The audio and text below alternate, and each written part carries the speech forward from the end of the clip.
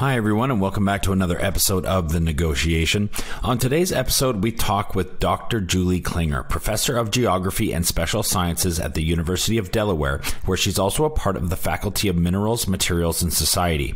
This episode is all about the industry of rare earth metals or rare earth elements, an industry that China dominates and every piece of technology relies on, from magnets to rockets. We talk about how the industry has evolved over the last 30 years, the fact that they aren't actually rare at all, and why, if every country has them in some abundance, we don't all mine our own.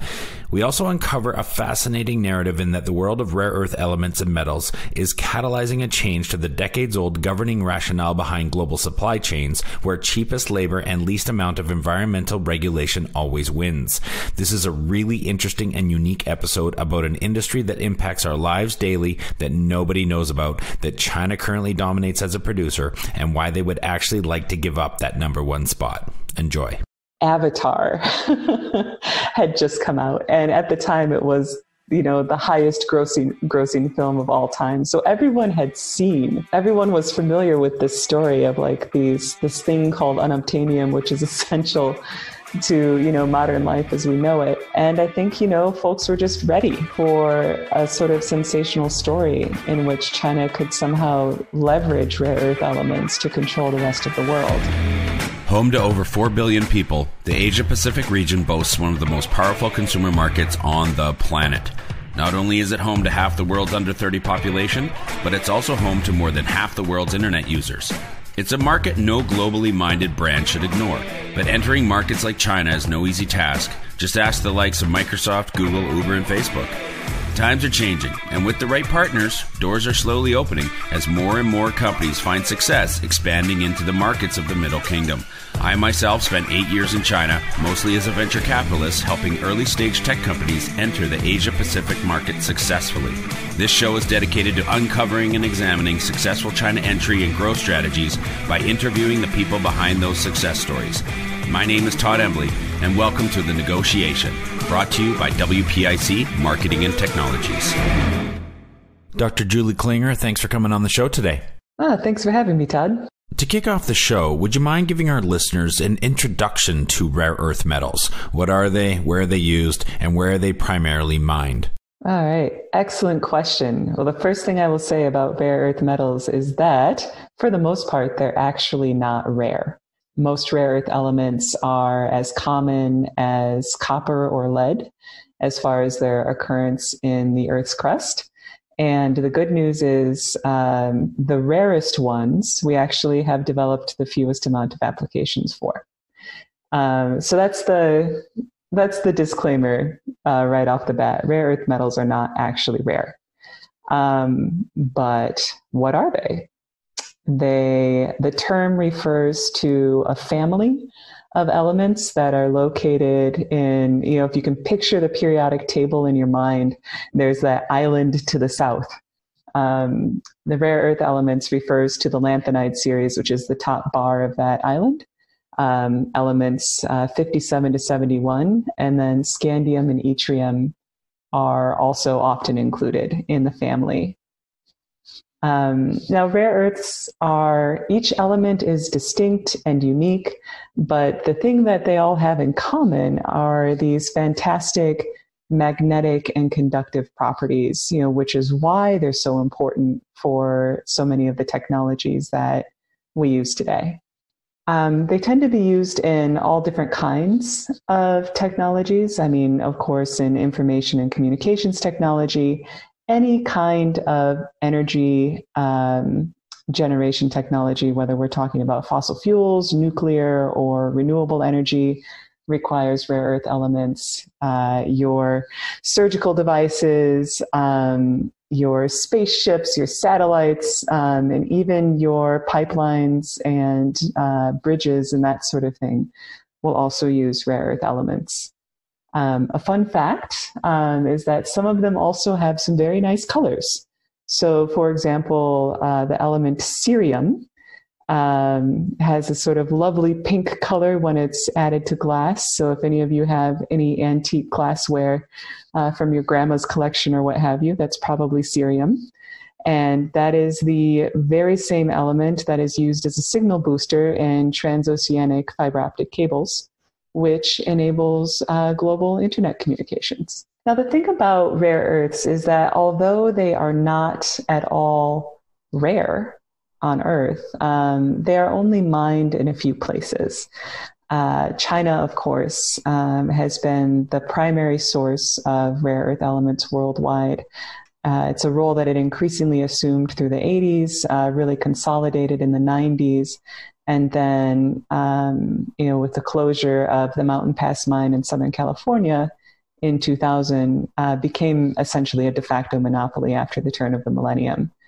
Now, the reason that China is mining most rare earth elements that are consumed globally is not because China possesses the greatest quantity of rare earth deposits. This is a very common misconception. Instead, it's because, unfortunately, the story of global industrial change over the latter part of the 20th century in the rare earth industry is not entirely different from other sectors of the economy, where, look, mining and processing rare earth elements is dangerous. It is chemical and energy intensive, and it is environmentally hazardous. And so, for these and several other reasons, production concentrated in China over the past 35 to 40 years. Now, just about every country on Earth has sufficient rare earth deposits that could, in theory, be mined. So the question there is, why don't they? And the answer to that simply is that it is expensive to do safely and well. The geological conditions under which rare earth deposits coalesce happen to be the exact same conditions under which mineable deposits of radioactive materials like thorium and uranium also consolidate. So quite often, if you find a really nice mineable deposit of rare earth elements, you're also probably looking at a nice concentration of radioactive elements too. And unfortunately, you can't just dig up the stuff you want. You have to dig up a whole bunch of other stuff too. And so quite often, rare earth mining creates a radioactive waste management situation. How has the global demand for rare earth metals changed over the last 30 years? Oh, that's a really interesting question. Because rare earth elements are essential for the hardware and software of contemporary life, as are energy, communications, military, scientific, and medical technologies have changed over the years. The same can be said for our global demand for rare earth elements. Of course, rare earth elements are essential to any renewable energy transition that we would hope to bring about. They're also really important for, making complex scientific and medical instrumentation smaller and more portable. So any sort of development or sustainable development-oriented outcome that we would like to see does require technologies that contain rare earth elements. Now, the thing is, that can paint a picture of, oh my gosh, we're going to have just this incredible spike in global demand, and we aren't going to have enough production to meet that need. But in fact, rare earths tend not to be the primary commodity of which any of these technologies are composed. So a metaphor or that I like to use is actually think about your laptop, or think about your fossil fuel refinery as like a batch of cookies or a cake or something. The rare earths are not, say, the primary ingredient. If you like to bake, you'll know that you'll use things like baking soda or baking powder very sparingly. Those are very important, though. And so you might think about the way we use rare earth elements the same way. You use just a little bit in order to make technologies lighter or stronger or faster. This is why, for example, in China, rare earths are referred to as, I believe it's 工业的尾金. It's the MSG of industry. It's that little extra something that makes your products that much better. Is it possible for us to exhaust our supply of rare earth metals on this planet? Planetarily, no. It is so unlikely that we will exhaust the supplies of rare earth elements, based on known mineable deposits that are cataloged to exist within the Earth's crust, that it doesn't even warrant a serious projection. Like you might see, for petroleum or gold or other sorts of things like that. Even with the dramatic proliferation of all different kinds of rare earth bearing technologies and materials over the past 30 years, global demand it's somewhere between, on the low end, 120,000 tons annually to on the high end, 160, 170,000 tons. I mean, that's 2 orders of magnitude less than our annual global consumption of iron. Wow, that's incredible. And here I thought they were supposed to be rare. So when the elements, or what looked like maybe could be new elements, were first identified in the late 1700s in Sweden, no one had ever seen them before, and so they were thought to be rare. And the name has stuck. In my research, the first sort of official scientific complaint that rare earth elements were in fact a misnomer comes from 1907. And so, the chemists, the materials scientists, the engineers, the folks who work with these materials to build all of the really great and important stuff that, contemporary life and society and economy depends on, they tend not to talk about rare earth elements amongst themselves. They tend, if they're working with rare earth elements, they're working with neodymium specifically, or europium, or cerium. But I think that, the name persists because, honestly, it's kind of sexy. People get much more excited about something called rare earth, right, as opposed to something called, dysprosium. You mentioned China before, and I want to bring it back to that because, of course, we are an APAC-focused podcast. How does China factor into this rare earth metals, rare earth elements world? So China has such a fascinating role in the evolution of, rare earth research, development, and applications globally. I would divide China's role in the rare earth metals world into roughly 3 phases. The first one is, the height of the Cold War. We're talking 1950s, China, Soviet Union, cooperating to build up mining and industrial bases and just pumping lots of research into the development of rare earth bearing alloys and all of that. That's the first phase. It lasts from, pretty shortly after the PRC was established. I think it was, January of 1950 when the leadership of China and the former Soviet Union got together to actually plan to develop a comprehensive mining research and development base in Inner Mongolia and Baotou. Of course, the 2 countries had a falling out in the late 1950s, but not before the Soviet Union had provided really extensive and comprehensive technical support and planning expertise and scientific training to Chinese counterparts, so that those folks who had received training could effectively carry forward, the sort of broad national mandate to build up comprehensive rare earths mining, refining, and research and development industry going forward. And so, during the Cold War, up until, Deng Xiaoping's 1978 reforms, the focus in China was really on, developing alloys to make rockets, to make nuclear weapons, to make, intercontinental ballistic missiles, but also to make,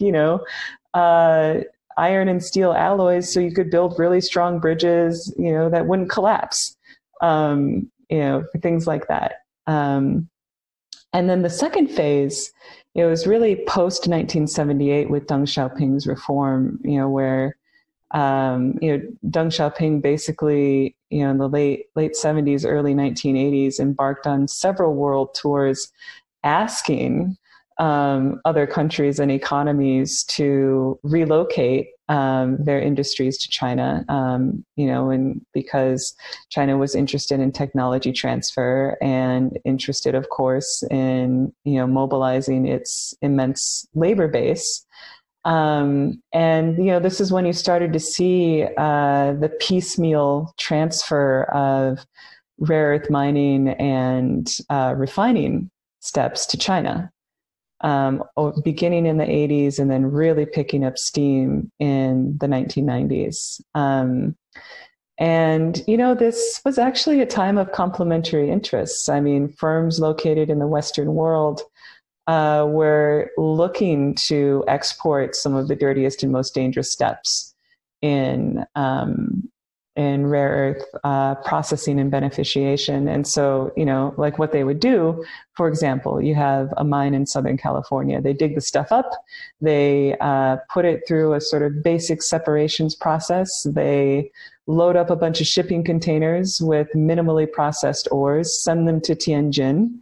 Then in Tianjin, they get placed on a train and they go out to Inner Mongolia, where they get processed into high purity oxides and then turned into, electrical components or magnets or things like that. That really characterized the development of China's industry, in the last 20 years of the 20th century. And then from the mid 2000s onward, starting in about 2003, 2004, the central government started to impose quotas on the export of, rare earth oxides, the minimally refined stuff, because, this is something that's really gotten a lot more attention in recent years under Xi Jinping's administration. But from the mid 2000s onward, China's central government focus for the rare earth industry was, look, let's get ourselves off the bottom rung of, the ladder of production here and focus on value-added processing and shifting actually from exporting primary stuff to actually importing stuff from other parts of the world. And so this is what you see happening in China now. So phase one, Cold War, nuclear weapons, ICBMs, communist industry, all of that stuff. Phase two, let's have the world's industry move to China. Part of building up China as the industrial platform for the world. And then phase three is, okay, let's focus on value-added processing and cleaning up the environmental aspect of things. How many people do you think the rare earth metals industry employs in the PRC? Wow. I could give you a couple of ballpark estimates. And my fear is that they would be wildly inaccurate. But let me tell you what the basis of those estimates would be. So China's rare earth industry is currently consolidated under, what's called the Big Six, right? These are six major firms that, are largely vertically integrated. Each of them are centered around major sites of extraction. And, so you have thousands of people involved in these large scale mining operations. You have hundreds of people involved in the local and regional transport. And then you have thousands of people involved in the basic refining, right? And that's just the first three steps of the commodity chain.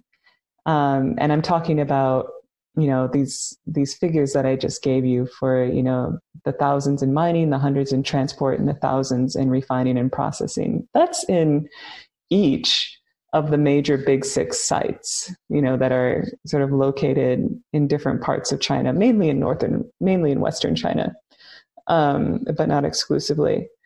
And then you have all of the value-added industries, right? You have the the magnet producers, you have the people who contract with the magnet producers to produce, wind turbines. And then you have the people who are producing, components for bridges and pipelines and things like that. I mean, easily hundreds of thousands of people are involved.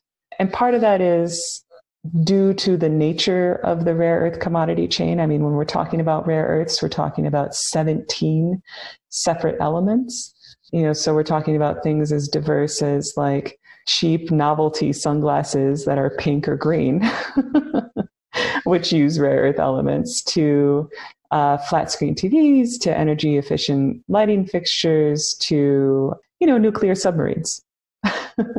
Okay, I want to talk a little bit more about policy. As you mentioned, China is looking to get off the bottom rung here. Xi Jinping obviously paying much more attention to the rare earth metals industry. How much would you say policy has changed in China over the last 30 years? And would you say that it has even changed a lot over the last 10 since China has come into their own as an economic powerhouse? Yes. Absolutely. Short answer to the last question there is yes, it's changed significantly in the last decade. But let's get into it. If you are looking up information on China's rare earth industry and you are doing an English language internet search, the narrative you will find is, 2010, China imposes export quotas. This drives the price up thousands of percents in some cases. And then 2014, China loses a WTO case, and so it has to remove its export quotas, and so the prices come back down. And then, the story kind of unfolds from there. It's basically China's central government is controlling the industry, and the rest of the world that's trying to play according to free market rules is losing. Right? That's the conventional narrative.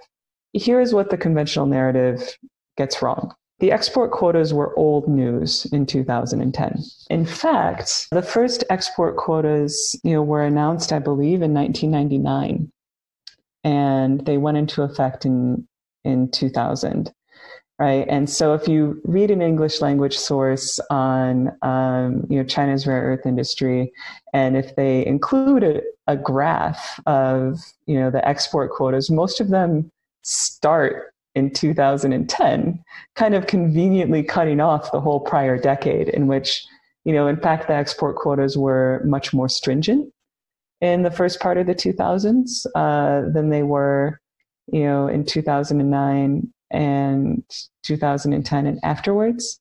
But the thing is, nobody really cared, for lack of a better term, because, the rest of the world was perfectly content to rely on China for rare earth elements and rare earth bearing technological components. It wasn't until something completely unrelated to rare earths happened, which was the 2010 dispute between Japan and China over the Diaoyu or Senkaku Islands, that all of a sudden rare earths kind of exploded into the popular consciousness, and all of a sudden China became a nefarious actor, even though actually not much had changed from an industry standpoint or from a policy standpoint. But I actually want to take a little bit to talk about what happened in 2010, because it's kind of become fossilized, like a fiction of what has happened has become, the sort of common sense in the Western world. Mm-hmm. So here's what happens.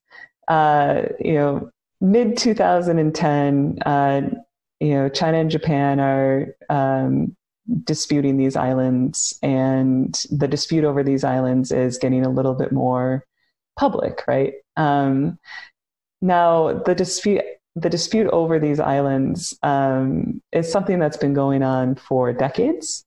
And the standard operating procedure is basically, the Japanese and Chinese coast guards have a working arrangement whereby both of them will kind of patrol a perimeter around the islands and prevent anyone from getting within, 12 nautical kilometers. So, that's kind of standard operating procedure that allows fisher people from China and Japan to do their thing. And it also allows both sides to have a degree of assurance that nobody's, going to try and plant a flag on the islands, I guess, sneak in and claim it. And, in 2010, the fact that, Japan was not recognizing China's claim over these islands was something that was all over the press in China, and people were getting riled up about it. And there was this one fisherman, Zhang Qixiong, got a little inebriated and decided to go claim the islands for China himself. And so he drove his fishing boat within this 12 nautical kilometer buffer zone, and the Japanese Coast Guard happened to be patrolling at the time. And, they did all the routine signals, please leave, please turn around, we're going to escort you now. And instead of complying with the escort, he rammed his fishing boat into a Japanese Coast Guard vessel and was taken into custody. And so this, of course, was interpreted in Eastern China, particularly as, an act of unilateral escalation on the part of Japan. Meanwhile, China's Ministry of Foreign Affairs was working to secure the safe release and transfer back to China, to the repatriation of Zhang Qixiong. And, folks in China were getting really impatient about this because nothing that happens between China and Japan is neutral because of the histories and memories around World War II. And so what happened is, some military officials and port workers in one port in Eastern China decided to just kind of teach Japan some humility, so to speak, by upholding some shipments, some loaded cargo ships that were destined for Japan. And, they didn't say, we're holding these hostage until you release Zhang Qixiong. They said, oh, no, we need to make sure that these exports comply with all of our regulations. Right. So it was a sort of bureaucratic maneuver to slow down some exports. And the hope would be that it would remind Japan of its dependence on China. This wasn't anything that was mandated from Beijing. These were people taking matters into their own hands. And in fact, no one in Beijing really knew about this until the Japanese Customs Authority inquired with the Chinese Customs Authority, hey, where are these missing shipments? And then the story got out that, these shipments happened to contain something called rare earth elements. And then the New York Times broke a story with a headline that China embargoed rare earth elements to Japan. Now, words really matter because an embargo is an official halt of exports or trade during wartime, right? So it's an official act that occurs during a time of war. This was an unofficial act that occurred during peacetime.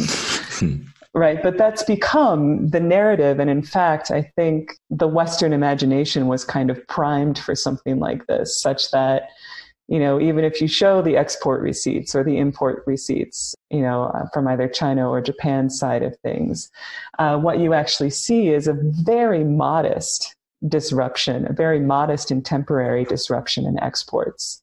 But because the word was that China embargoed rare earths to Japan, the markets reacted. There was just this panic because people had to learn very quickly, okay, what are rare earth elements? Oh my goodness, China controls, the production of 97% of these things, and they're essential for every piece of technology that's around us. Oh my goodness, right? So people jump to conclusions. There's a lot of sloppy logic involved, including, the assumption that, if China mines most of these things, it must be because China has most of these things. And so, of course, the price for these things went through the roof because everyone just assumed that it was doomsday and China had us all in a stranglehold and there was nothing we could do. And so I would say it was the mischaracterization of this whole thing as an embargo and the market reaction to it that created the scarcity, the temporary but very real scarcity that downstream firms experienced in the latter part of 2010. And this is where I assume that misnomer of rare is playing a big part in it as well. Oh, absolutely. And let's remember, this is 2010. Avatar had just come out. And at the time it was the highest grossing film of all time. So everyone was familiar with this story of like this thing called unobtainium, which is essential to, modern life as we know it. And I think, folks were just ready for a sort of sensational story in which China could somehow leverage rare earth elements to control the rest of the world. The fact is, I also don't want to play, the very real and serious effects of structural scarcity. But the fact is, any sort of scarcity that the rest of the world experiences is simply a result of, the rest of the world's failure to get rare earth operations up and running outside of China, right? We, of course, since 2010, it was a really important wake-up call. We've seen initiatives in Australia, in the US, in Canada. There's initiatives in Brazil, Argentina, Chile, Russia as well, where folks are working on sort of re-diversifying the global supply chain for rare earth elements.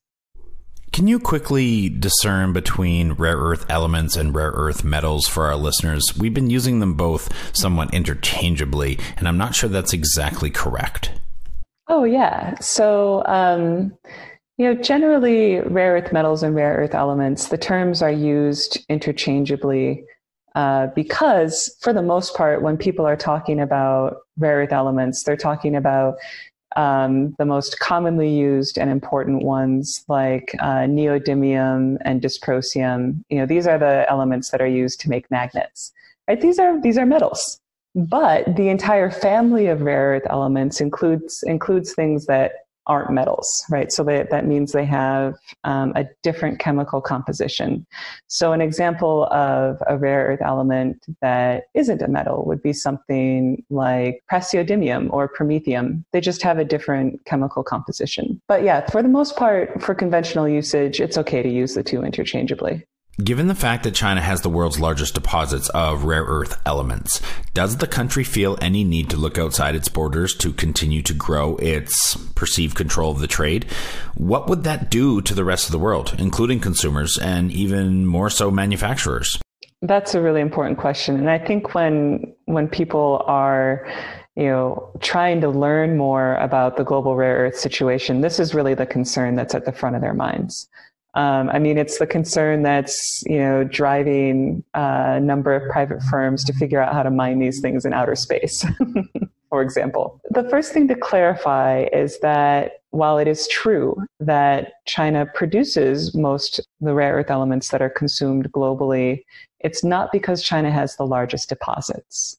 There was a time at which that was thought to be the case, but, you can take a look at, check out the United States Geological Survey or look up any number of published maps of, mineable rare earth deposits, and you'll find over 1,000 spread across the globe. And that doesn't even include, the deposits that are being identified, at the bottom of the ocean and things like that. But, this question, does the country feel any need to look outside its border to continue to grow its control of the trade?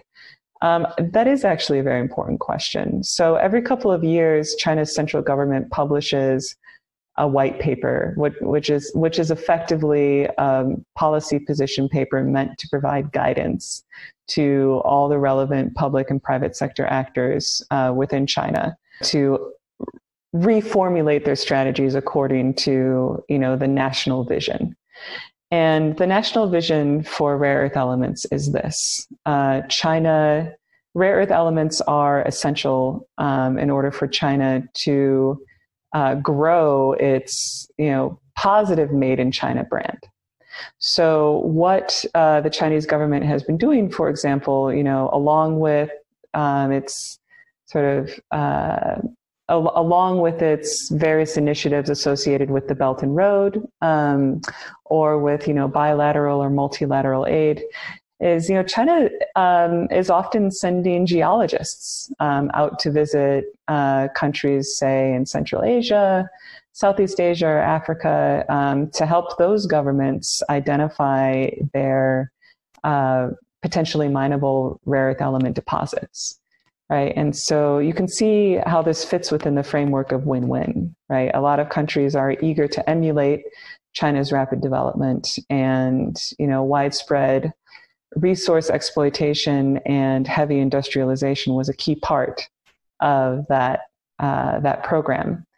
And for China's part, ever since the early 2000s, the goal has been for China to become a net importer of minimally produced rare earth elements. That means that China's central government would prefer that other parts of the world assume a greater share of the burden of mining and processing these things. And so what we are seeing is a restructuring of the global rare earth supply chain, whereby you have new sources of rare earth elements opening up around the world, and those minimally processed ores are, or even further beneficiated ores, are then being shipped to China for value-added processing, right, to produce the magnets and the technological components, or maybe even the finished products, to then export to the rest of the world,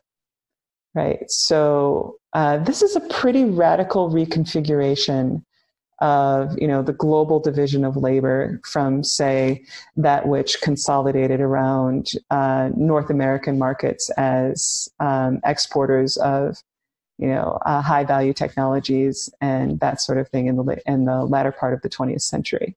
And so here's what that means for the rest of the world. If the rest of the world, or particularly those of us in North America, don't focus on repatriating our high technology supply chains, we could be looking at a world where, look, China doesn't just have a de facto monopoly over the raw materials. They also have a de facto monopoly over many of our most important information, communication, medical, and scientific technologies. And in fact, in many sectors, this is already the case. I mean, for example, the U.S. Department of Defense periodically comes under fire, because some supply chains for jet fighters and other weapon systems are entirely dependent on China, right? And it's been that way for a couple of decades. And from a U.S. federal government standpoint, that is the most efficient, low-cost solution, right? So what does this mean for the rest of the world, including consumers? I think, for the most part, consumers are largely unaffected by this. I mean, we've been witnessing a really radical transformation in China's supply chains over the past 10 years. And for the most part, end users haven't seen that big of a change, except for maybe there being more stuff, more fancy technologies to buy, right? But, we're in a really interesting moment right now, particularly, in the midst of the, COVID-19 pandemic, where, it's actually provoking some long overdue conversations around what actually should be the governing rationale for our global supply chains. We've been operating in a context, defined by the last 4 or 5 decades, where the governing rationale is, okay, who's got the cheapest labor and, the least amount of environmental regulations. Okay, let's reorganize our global supply chains that way because it maximizes profits. And the result is, look, we've had a lot of really great commodities, and, the influx of cheap Chinese goods, particularly to the Western world, has cushioned consumers against the effects of inflation for a number of years. But on the other hand, quantity, we all know that quantity and quality are two very different things. And so this might be a key moment for us to think strategically about how to re-regionalize our global commodity chains, particularly around, critical elements like rare earths and other technology metals that are really important for just about every sort of technology that you can imagine.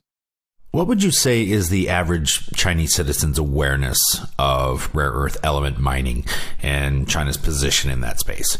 How would you say they feel about it? Are they concerned about any of the negative impacts? Mm-hmm. Yeah, so Chinese citizen awareness of rare earth elements and China's position in all of this, it really spans the gamut. So I've got uh, two short stories that kind of illustrate the diversity of perspectives within China. So one is, when I first went to Inner Mongolia for the very first time, in 2010, I visited, the Inner Mongolia Autonomous Region Museum, and they had a whole room dedicated to rare earth elements. I was walking around looking at the exhibits, and there was this display of, refined rare earth oxides. And I walked up behind a grandfather and a grandson looking at these things. And this was a moment that, you couldn't script a more interesting, iconic moment. This was in 2010. And the grandson asks the grandfather, "What are these things?" And the grandfather says, "These are rare earth elements. They're really important for China, and Japan wants to take all of them from us." So this is in 2010. And you can already see there how the narrative has morphed, right? How this thing took on a life of its own within the context of the tensions over the Diaoyu Islands or Senkaku Islands. Yeah. I do think in general that, the general sense of rare earth elements in China among, your sort of educated urban reader of newspapers is that they're very important, that the fact that China dominates global production is a point of pride. And, if you get into the university space, or particularly in the entrepreneurial and innovation space, the simple fact is that as far as research and development goes, China's outpaced the rest of the world for over a decade, even if you're just measuring in terms of patents filed for rare earth applications. And so it's a point of pride. What are some of the second order effects of China's policy towards rare earth elements that perhaps don't immediately come to mind? Well, okay, so China's overall policy toward rare earth elements consists of consolidating and cleaning up its industries domestically, while also maintaining a steady flow of raw materials to keep those industries going, which means that Chinese firms are investing in rare earth mining and processing operations overseas. And also China's government is supporting efforts of other governments, particularly partner or strategic partner governments, to develop rare earth mining operations on their own soil. So, there's some interesting second order effects here. And they break down kind of between what are the second order effects in China and what are the second order effects internationally. Within China, the fact that there has been this massive effort to consolidate and clean up, the domestic rare earth industry, to close down informal and unsafe mining operations is a victory for Chinese environmentalists. Like, that's really good news, actually, for people who have been fighting for years or decades to get their backyards cleaned up. That's really good news. The other bigger picture side of that is, look, okay, so if this pollution isn't happening in China, where is it happening? And unfortunately, one of the things that we might be witnessing is, as China's cleaning up domestically, it's exporting the more dangerous and polluting parts of the industry to other parts of the world. Within China's development, sort of China's official development doctrine, this is just something you have to do to develop. You get dirty first and then you clean up later. And, experts point to Britain in the Industrial Revolution, they point to the United States, and, the river that caught on fire in Ohio in the 1960s. And then all of a sudden you had the Clean Air Act and the EPA and all of that. And they say, look, like, this is just what you have to do. But I think, some second order effects that don't immediately come to mind actually concern the really considerable know-how that that has developed in China in terms of actually, how do you clean up a super toxic mining hellscape? How do you actually do that? It turns out people have been working on that in China. And so that means two things. That means, one, rare earth mining doesn't necessarily have to be totally devastating. That, globally, we have the scientific and engineering know-how to do it in an environmentally responsible manner. And two, for those mining sites, rare earth or otherwise, that are just this chronic, awful environmental and public health problem, there's actually expertise there. Like, there's an opportunity for partnerships, with Chinese scientists and engineers to maybe clean up our own backyards too, where we do have these problems. Where do you predict the rare earth element industry in China is going to go in the next 20 years? How will consumers, both inside and outside China, be impacted? Because at the end of the day, we all use technology and devices that contain rare earth elements. Well, there is the business as usual scenario, and then there's the rest of us got our act together scenario. So I generally try to refrain from predictions. I try to stick with what is empirical and verifiable. But here we go. The business as usual prediction is that the global rare earth supply chain will reconsolidate around China, with China as if not the major value-added producer of just about every bit of energy, information, medical, and scientific technology that we depend on, even more so than it is today. That's the business as usual scenario. The we get our act together scenario is actually one in which we see sort of re-regionalization of global rare earth supply chains, where, look, okay, so maybe we have a couple of, environmentally safe rare earth mining operations throughout the Americas. And maybe we're not just sending that minimally processed material to China. Maybe we're building up our vertically integrated technology and energy and information and communications supply chains within the Americas, right? Business as usual scenario is we all become the primary commodity exporters that are exporting rare earths to China and buying finished technologies from China, which creates a trade deficit, an even bigger one than we already have. And in the we get our acts together scenario, we actually think a little bit more seriously about what we'd like our global supply chains to look like. And we reinvest in the manufacturing and research and industrial capacity in the West. And, the big question is, how will either of these scenarios impact consumers? I think we'll see, under business as usual, we'll see a continuation of the current trends where consumer debt in the West continues to increase, right? As the really good, well-paying jobs in the value-added industries head elsewhere. And so people rely on debt to purchase their finished goods that are imported from China.